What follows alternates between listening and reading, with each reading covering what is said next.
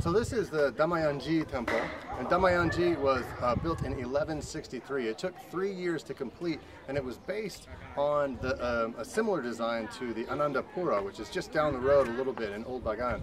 And it's the largest of all the temples in Bagan, and the most splendorous, that you can actually place yourself within several different tiers of the temple itself. It's got 2 corridors with 4 vestibules facing all of the 4 cardinal directions.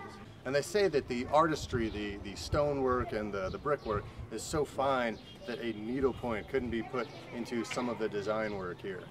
Not sure if I believe that, but you know, at the time when it was originally constructed, perhaps that was an arguable point. I don't know.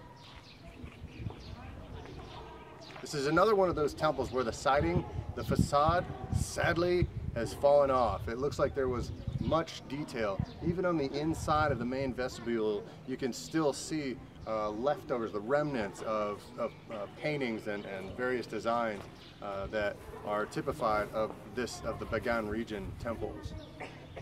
Due to some structural problems during the creation of this temple, the dormer windows were blocked.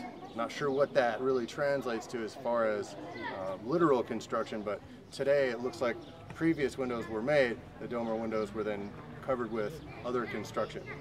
Now, at a distance, it would appear that this temple was built in a pyramidal shape.